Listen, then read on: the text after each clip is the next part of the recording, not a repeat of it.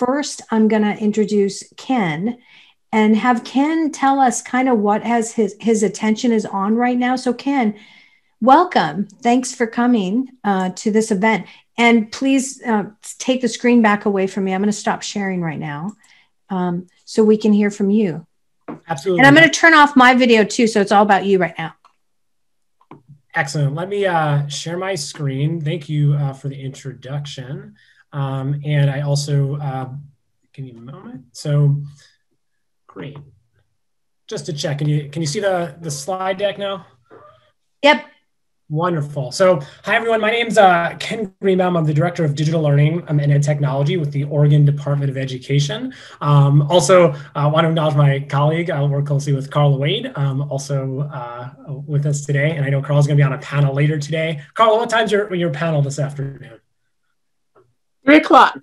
3 o'clock. Definitely go to that too. Carl has so much wisdom, ideas, and thoughts to share. So, thank you for having us here today. And I'm going to present today, I know it's a quick 20 minutes here before we head off to lunch, around equitable grading practices, technology, and motivation. And just equitable grading is something at the agency we're thinking deeply about, and its intersection with technology and motivation for students as it pertains to one of the themes of this virtual conference is something that's front of mind. And so hoping to draw some connections here today. I know we're, at least for the live portion, a small intimate group here. So it's definitely some discussion questions. I would encourage everyone to either in the chat or unmute for those times. I would love to hear your ideas and learn from each other. So before I dive in, want to acknowledge that grading conversations can feel like Groundhog Day. That image on the left, I've been told, is a groundhog, not a prairie dog. But you know, it's one of these conversations. I know for myself as a teacher, as a principal, just seeing how grading played out differently for different students, and knowing that we had to do something differently. And then now, even after those conversations have continued, that grading practices are very much at the forefront of schooling during the public health crisis, it can feel like Groundhog Day, like we're having this grading conversation again. And yes, and we need to. With that, also want to acknowledge that it can feel like poking the hornet's nest, right? That image on the right, that these are rightfully challenging conversations that really, if we're doing them well, get at our values, talk about what we believe about education and students. And so these can be hard conversations that might feel like they're happening over and over. So I wanted to acknowledge that as we go into this discussion and beyond, that is one of those feelings. I did not include like the image of the person rowing the canoe that's up to water, right up to their neck. And so I want to acknowledge also that there's a lot going on for a lot of you and all of us in the education world. And so just really appreciate your engagement today with just a lot of things happening. So with that, I think there's a collective feeling that this is a moment in education for great change or positive disruption. And I'm hopeful that grading is really one of those issues that can be changed for the better. So I want to center us in equity as we have this conversation about grading. So I'm just going to read this quote. I know we have at least one participant on the phone here. Schools are a major part of society's institutional processes for maintaining a relatively stable system of inequality. They contribute to these results by active acceptance and utilization of a dominant set of values, norms, and beliefs, which, while appearing to offer opportunities to all, actually support the success of a privileged minority and hinder the efforts and visions of a majority, from a group at the Center for Education Reform. And so I think it's important that we acknowledge that throughout this discussion, that many current grading practices are a part of this dominant set of values, norms, and beliefs, and that our values, norms, and beliefs influence our grading practices, and those can either contribute to or dismantle inequitable systems. So moving forward, I think, especially given the history of grading, the research, the past century about how inconsistent grading practices can be, we're centered and acknowledge that this is an equity discussion. Grading is a central part of equity work. So today it'll be a quick ride pre-lunch to identify 3 equitable grading practices, which also contribute to student motivation. One of my goals today is that, yes, we acknowledge some like concrete kind of do tomorrow type elements around equitable grading, motivation and the interaction with technology, but also acknowledging that there's change management around this that is deeper than just only concrete technical outcomes.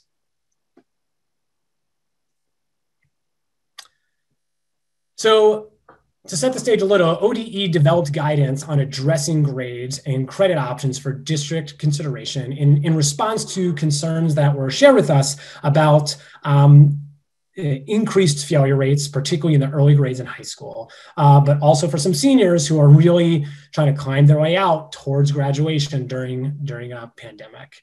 The resource includes 4 actions that districts can take, and I'm going to reference those in a moment and dive deeper into those. But also wanted to mention before going any further, Oregon's credit options, which provide high schools with some ways to meet the needs of students who have not been able to meet graduation requirements in conventional ways, can be pursued, that credit via Oregon's credit options. And I will put the link to these options in the chat before we finish off today. So one thing, I'm going to go back here a slide that I wanted to reference, the grading for equity resource here, in addition to the guidance I just referenced, are really what I'll be pulling from and referencing today. Joe Feldman has done some great work. There are lots of great works out there and resources. A lot of what you're seeing today is grounded in this. So I wanted to, 1, give credit where credit is due, and 2, just acknowledge that if there's questions we don't dive deeper into today, this is a great resource for doing that. So Feldman talks about 3 pillars: accuracy, bias resistance, and motivation in terms of equitable grading. And we developed these tenets that you see in front of you now as we digested the book, Grading for Equity, and kind of did some more research and took those pillars and thought about these tenets, right? So mathematically accurate grades, equitable grading has to be mathematically accurate, both in computation and scale.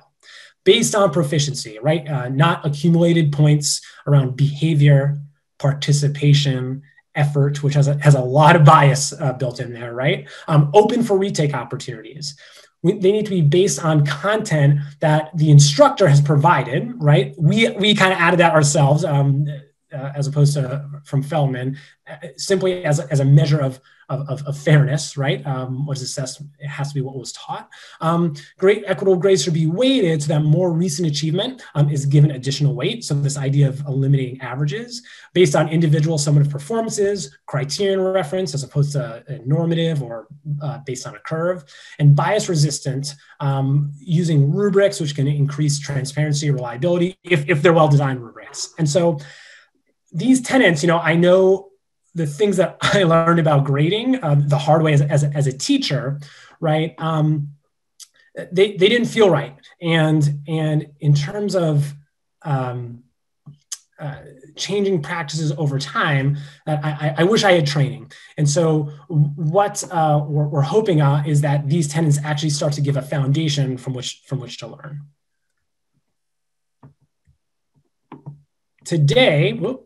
Today, I'm going to really focus on the first 3. We can probably write a dissertation on each one of these, and just want to touch upon the 3 on top there: mathematical accuracy, grades based on proficiency, and an openness to retakes, and see how the actions we're going to name here are also connected to student motivation. 4 actions, also named in our guidance: retakes, minimum grading, and so no zeros, eliminating zeros, renaming grades, and a focus on formative assessment and feedback. And so for the sake of time, we're only going to talk to the first 3, get concrete, talk a little bit about technology and how it relates, and open up for discussion, and then close out with some resources. Also want to acknowledge that these actions in and of themselves, right, are not going to necessarily uproot the inequitable systems that are deeply rooted in our education system. And there is some deep digging to do with these and with our teams and our organizations, but these are actions that move us towards that place. And so hopefully there are some concrete takeaways from today and discussion starters. Retakes and redos. So a system of required retakes and redos of summative assessments, which are hopefully count the most recent work and weight the most recent work, encourages learning from mistakes. It motivates students by really feeling success, and it creates hope, quite frankly, in addition to ensuring that students ultimately learn the content that they need. Another really important point I think is sometimes lost in this is that it also really honors different learning speeds and the temporal nature of learning and that cyclical nature. Now, there are challenges here, right? Like there are big questions that arise, right? Like which assessments for redo and retakes? How long to allow? Like, will I be, as a teacher, will I be regrading until the end of the semester? Like, right? There are logistical elements here. What deadlines, right? Does this kind of like the big question that comes up often? Does this prepare students for, quote, the real world? So while these are big questions, I think taking time to dig into these, right? Starting the conversation, like what real world are we really talking about specifically? What should a grade represent? How's our system of redos and retakes or not reflecting our values about students? That this is a key strategy that can lead towards more equitable grading. Hey, Ken. Yeah. This is Leilani. So I'm just thinking how this is applicable in the current environment. It's almost like a non-negotiable because so many students are asking for a mutation in time and schedule. So you have to disaggregate the whole group construct and allow testing to be sort of a separate rail of taking and retaking and redoing. This is our idea of like what's really, just Learning Council research, just looking at what the norm is now for use of time and the I've had several superintendents say they're feeling like it's the death of whole group, the whole group mantra. So anyway, I'm agreeing with you that this is a non-negotiable, really, the retake. Absolutely. And thank you for bringing up like assessment, like the idea, again, kind of the limits of time, like if we were to double click even more into this notion of how does formative versus summative assessment play into systems that are equitable as it speaks to retakes and redos. Those are like critical questions. And this does tend to be, to your point, a place where we have to really explore like individual and collective like grades and points and how those intersect, and also how our systems of retakes and redos are really at the ground level, right? Like what are they communicating to students? And this is one concrete way, I'm going to say relatively easy to implement, that creates more equitable grading systems. So thank you, Leilani. Second action, minimum grading and eliminating zeros. So the quote I have there, I didn't attribute to any specific student because we all know students who have felt this way, like, or articulated this, right? Like, I have so many zeros, like, how am I going to climb out of this mountain? And so my motivation disappears, right? And so zeros mathematically put students at the bottom of a mountain that can seem or actually mathematically be impossible to climb. Setting a minimum grade of 50% reorients the traditional grading scale away from failure and towards a system which allows students, especially those experiencing what I'm going to name as intermittent early low performance, to have a choice. So this idea creates hope, right? And it is more likely to ensure that students stay motivated, and it preserves that possibility of success. So a few things. One, like a question that immediately comes up, right? Like, what about a missing assignment? What does that communicate? How's this going to work? A few pieces.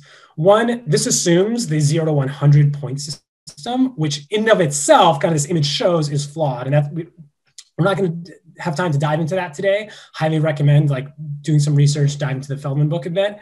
But you can see 60% of the possible scores represent failure, right? But given that this traditional system is so common, we wanted to offer minimum grading and eliminating zeros as one way to make grading more equitable and more motivating. Won't grades be inflated? What about missing assignments? All these things, like our students won't try. And there's some research on this, and anecdotally, I think as we explore with ourselves and our teams what actually happens when we reduce this whole of a 0 in a student grade, that students are actually more motivated. And it minimizes the impact of what in the research is called intermittent early low performance, which really can get students dug in a hole.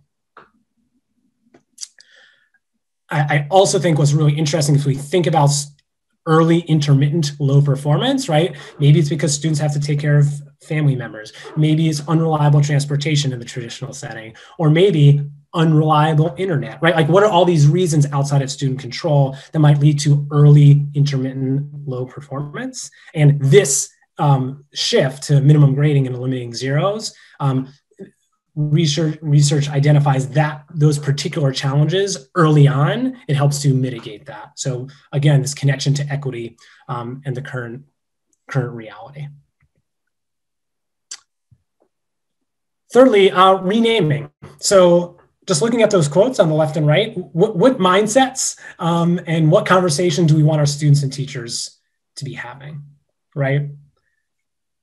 I'm an F student, I'm a D student, or you know what, we don't have enough information really yet to know how much you know, but what are we going to do about that together? And so renaming grades, which seems cosmetic, but just simply shifting language from an A, which is a very abstract concept, to more descriptive action-based temporal words can make a huge difference about how we communicate our beliefs and expectations about student learning to students and families. This also shifts grades to be active as opposed to like a fixed mindset, right? This language assumes progress. A lot of software, not all, but many can substitute the letter grade with an abbreviation. And schools have found you can convert back and forth if needed for external reporting and whatnot, but this is just one way, again, to move towards a more motivating, equitable grading practice. So I went through a lot really fast, kind of grounded in these first 3 tenets. We can dig a lot deeper, but this connection to technology is something that I love to start to think about. I have a hypothesis I'd love to share with the group a bit, but would, pardon me, someone wanted to share via phone. I'd love to hear just from those participating, Jim, John, Kimberly. I know a lot's going on, but would love to unmute. We can shift that way, Doug, Leilani, to have folks perhaps be able to unmute to just really think about this question, right? Where have you seen technology and what role does it play in making grading more or less equitable?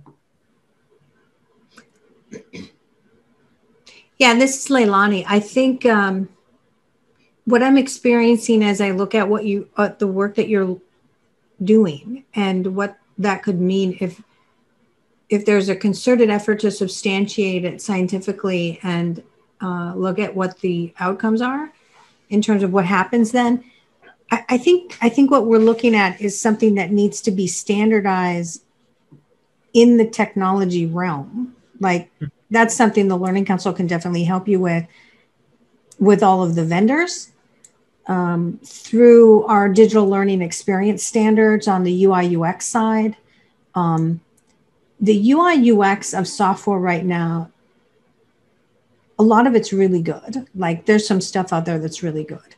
And it's using point systems, it's using this, it's using that. And everybody has their own little way of doing things in the design world. A lot of former educators working for software companies, but there's no standard. And that's complexifying the manual side of what you're addressing right now. And if we're going to make this real as something that people adopt and think with, it has to show up in the software too. So that would be something that I think we can help address. But as I think about it, it's a mountain of like what we would have to do. Yeah. The consumer software side is not doing anything with, pass fail grading levels because they're not approaching anything as a whole group. It's all individual, which is now what people are used to. And then you get your little bursts of gold stars when you achieve competency in something, and there's no grades, right? There's just you've moved along and here's your little graph showing you what's going on. And I think that has to come into play too, Ken. The expectancy of the consuming public is what they're experiencing in the software world. And we're grading them still. So the way that you're looking at it is fantastic, because it's not a all or nothing. There's another way to go, which is what software is doing, right? It's like, oh, you didn't pass this. I'm going to pelt you with 16 other ways to think about it until you get it. And then I'm going to test you again, and then you're going to pass, right? So, I think this is a must do, but it's still in the whole group arena, which is obviously where most schools still are. But it moves it in the direction of a new middle ground that makes it meet the software world, which is cool. Absolutely. And I think you bring a great point of I'll touch upon this in a moment around, the marketplace of technology, like what's driving, is it educator and district and education at large saying, hey, here's what we need, here are the tools we need, or vice versa in terms of design. Absolutely, Leilani. Thank you. Yeah, I think that's a big thing. Can you go back to that slide that showed the new 5 levels? No, forward one. Yeah.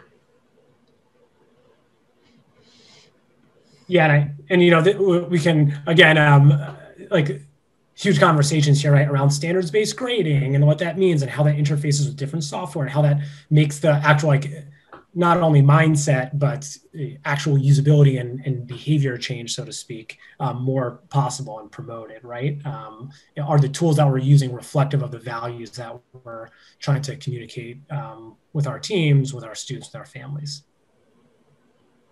Okay.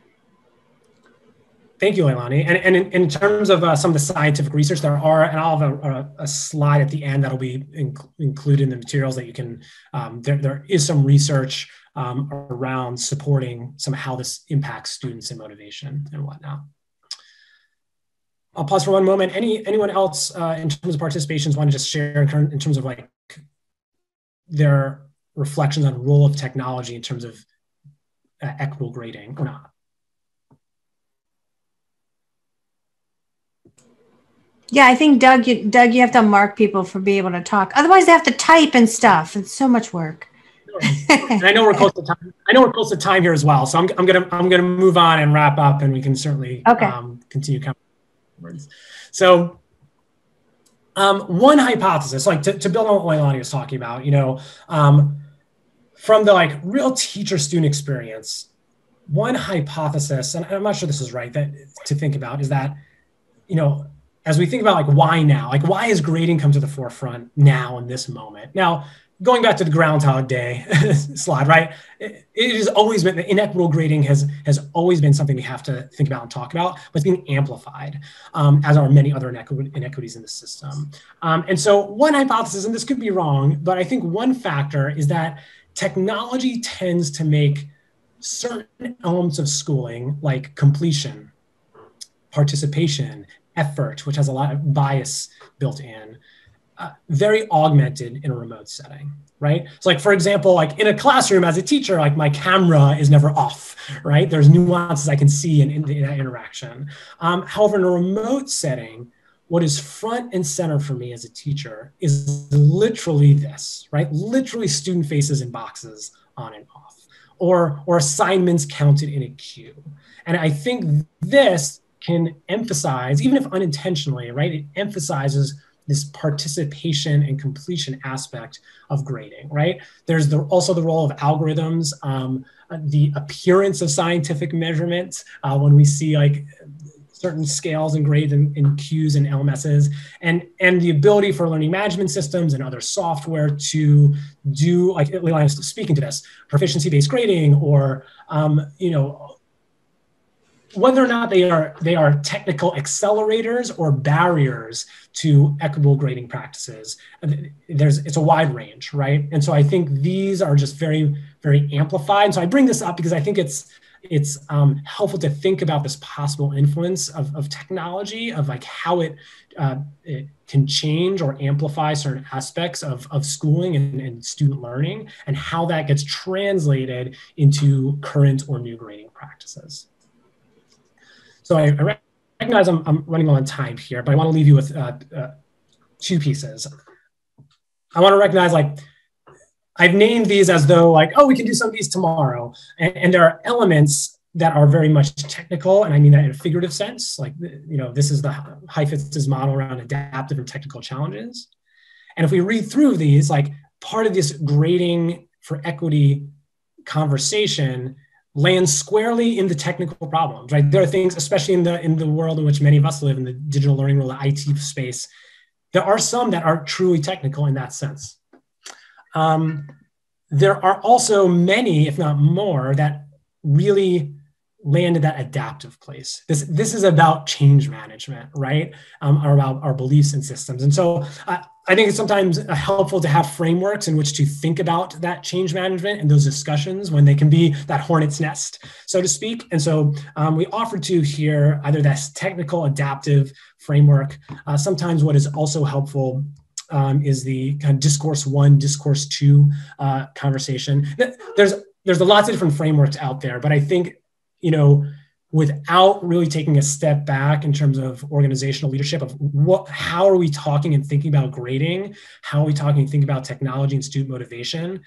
Are we making sure we're living in the discourse 2 or the adaptive space enough?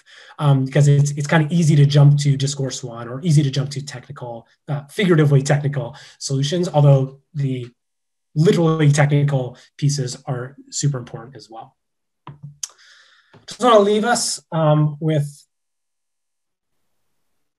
some quotes that bring us back to living in an equity space. I won't read these, but I'll let you read through them and absorb them. And that these practices, or lack thereof, have an immense real impact, often disproportionately, for students who are underserved, and that it is critical that, be it through technology or not, or technology as an accelerator, that we are moving towards more equitable grading practices. With that, just a lot of gratitude. Myself, along with two of my colleagues not here today, Alexa and Dan, who are also digging into this work. I want to acknowledge Carla Wade, also on this call. She'll be on the panel later. Please feel free to reach out on how OD can support this. We have a few initiatives that we're working on to see how we can foster and do some of this work around equitable grading throughout the state. So be on the lookout for that. If you have ideas, please do reach out. And included in the materials, just some additional examples around like how this plays out in schools, and additional resources in terms of, Ilana, you mentioned, what's the research, what's the impact. So we'll include these in materials, and please do reach out. So with that, thank you. Well, thank you, Ken. And please feel free to join us again at 2:30 if you're still around, or stay on all day and just put us in mute and in the background. 2:30, we're going to go a little deeper into this discussion as well as the new standards and basics that are hitting schools, the new learning experience standards. So thank you so much for joining us. It was a delight to meet you. I wish I could have met you in person. Absolutely, same. One day, I'm sure. And to the educators out there on the call, just and really appreciate everyone's hard work and commitment to kids in what is a very challenging time. Yeah, and we're also going to need your slides, FYI. So when we editorialize the video, we can stick all the links in there. Yeah. Perfect. Okay. Okay, great. We're going to go on to some lunch and learn discussions about some new technologies that are coming out and what's happening with them that is going to affect the landscape in 2021. This is Leilani Cawthon, your host with the Learning Council, news media and research organization. Excited to be with everyone today. You know, these recordings get picked up and watched by so many people after we do them. So I want to make sure that I mention that I am now very challenged by what Ken just shared, because I realize there's a lot more to talk about now. We're in a different situation with regards to equity, and I think this well goes deep. I have Brandon Levine on. Brandon, share your video. Yeah, there you are. Okay, good. And you're taking the screen. Good. Okay, so let me have you kick this off, and then I'm going to come back on, Brandon, and just chat with you for a few minutes. So go ahead. Yes, thank you, Leilani. Truly appreciate being here today. But yes, my name is Brandon Levine. I'm based here out of Houston, Texas, representing Identity Automation. And today we really just want to talk about, where we see the future of identity management, why it is important. And with that, I do understand we have a mixed audience. So I will try to keep it high level and maybe go a little bit deeper. And then from there, we can go into some questions. So I'm sure everyone can agree that last year we really saw a huge curveball, right? We really saw that, in order to deliver learning outcomes within school districts, it really starts with having an identity-driven approach, just because, oftentimes school districts are having to see, where students are, which classes are they in, which school district are they in, which school are they a part of. And so to kind of level set, to even get to that point, we have to understand what is the full life cycle of the identity, right? So at a high level, it really starts with whether a student is entering a school district, whether a new teacher is entering a school district. Within that, there's a lot of changes that happen in between. There's class level changes. Teachers may change courses. And then finally, that identity is going to leave. So at a high level, that's what it looks like. But in reality, it's much deeper than that. And as I mentioned, I'm setting this up to kind of go deeper into the bigger picture. So to truly understand how to deliver personalized learning outcomes, it really starts with understanding the full life cycle of the identity, what all goes into it in order to get to that outcome. Today, a lot of people think, this is on the plate of IT teams. But one of my favorite quotes is identity management is a team sport, right? So this is really a district-wide initiative in order to help school districts get the outcomes that they're looking for. So it really starts with creating the identity, right? So oftentimes single sign-on is viewed as the foundation. But before we can even get to SSO, we have to understand what type of user are we dealing with. Because as I mentioned last year, right, we really saw that the user population expanded. Usually when we talk about users, we're thinking teachers as well as students, but now it's actually more than that, right? We have to consider parents and guardians, contractors, even substitutes, as well as faculty and staff and things like that. So as we're provisioning those users, right, we have to go through the full life cycle. At some point, they're going to have to change their passwords. Who handles that, right? Oftentimes, school districts and the IT help desk, they're really bogged down with resetting passwords, which takes away from doing more strategic initiatives. So there has to be some sort of element of delegating that to the educators to where they can either change passwords just to have that increased uptime to maximize the instructional time. Then from there, you're going to go through the full life cycle. Then you're going to end up in deprovisioning that account. So, why does that matter? I'm going to switch screens here. And before I go, do I have any questions in the chat, Leilani, before I continue? I don't see any, so continue. Okay, awesome. Right. So why does this matter, right?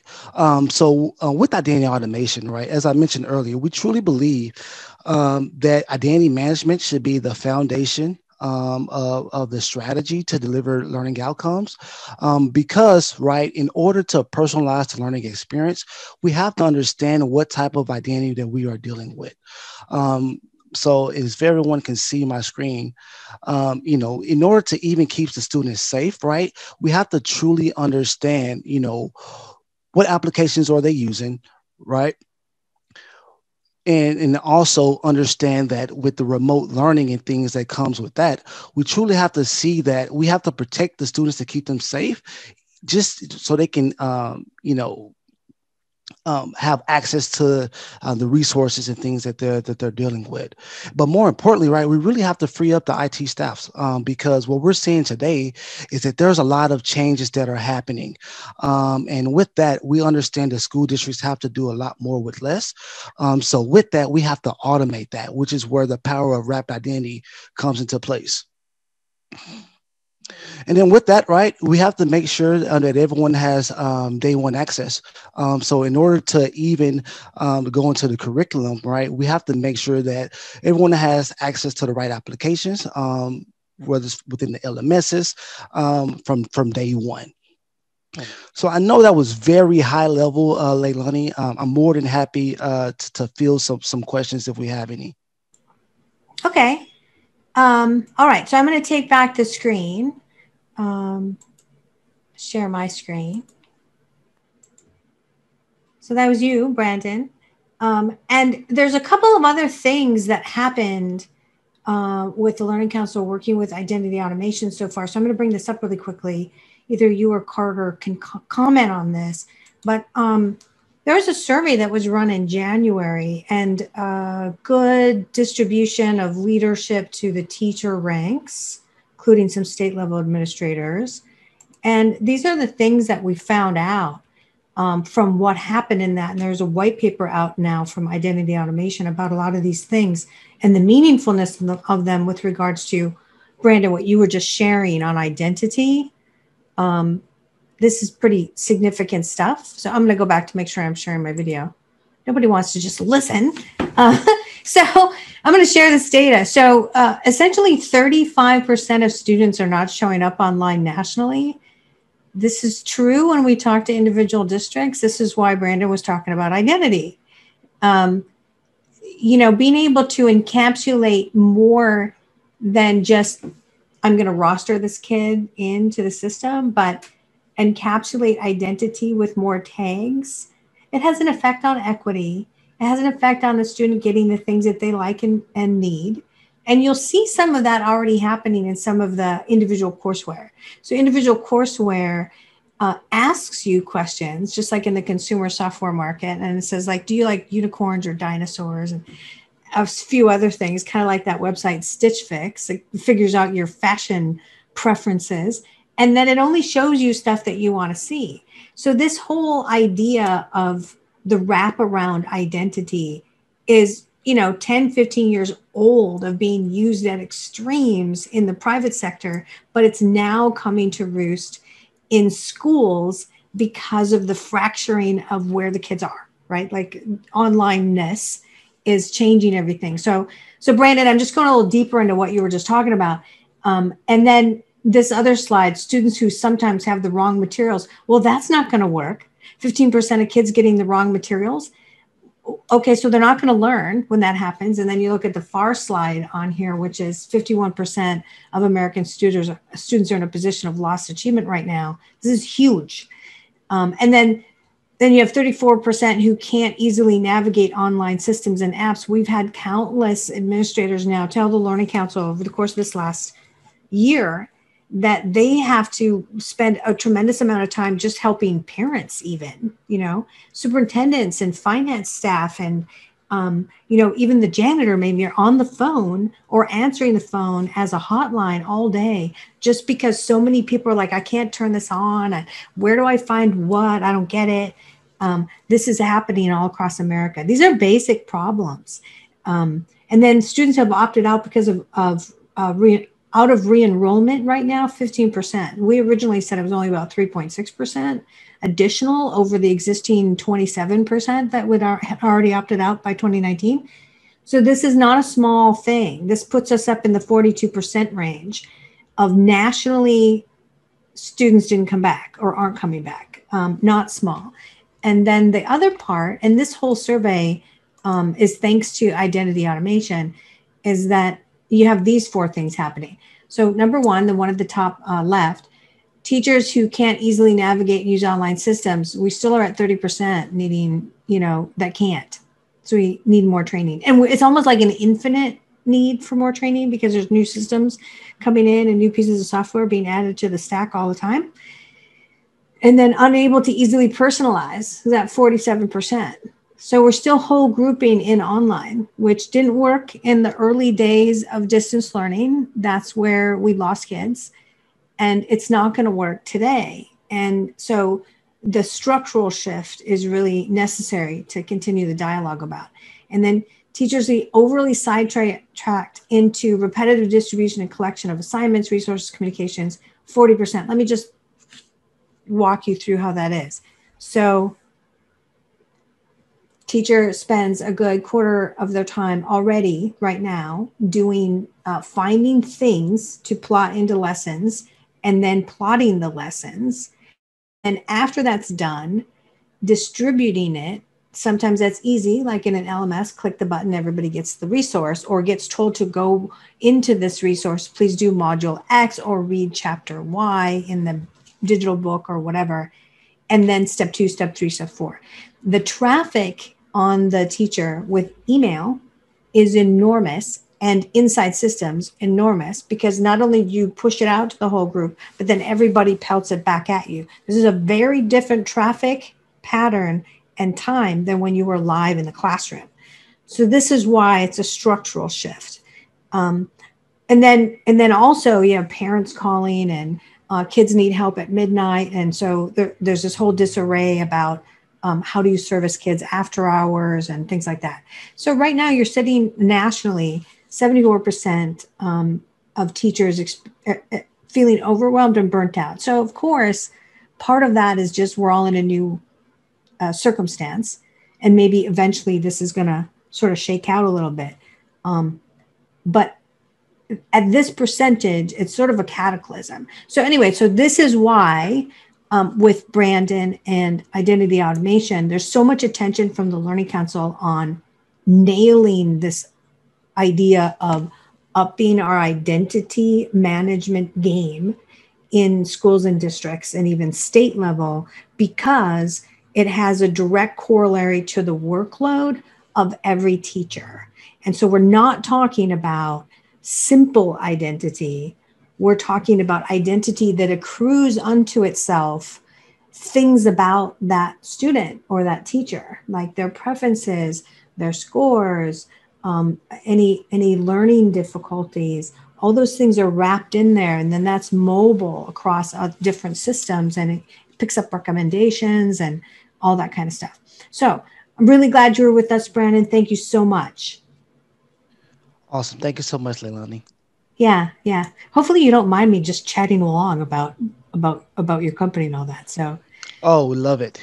Okay, cool.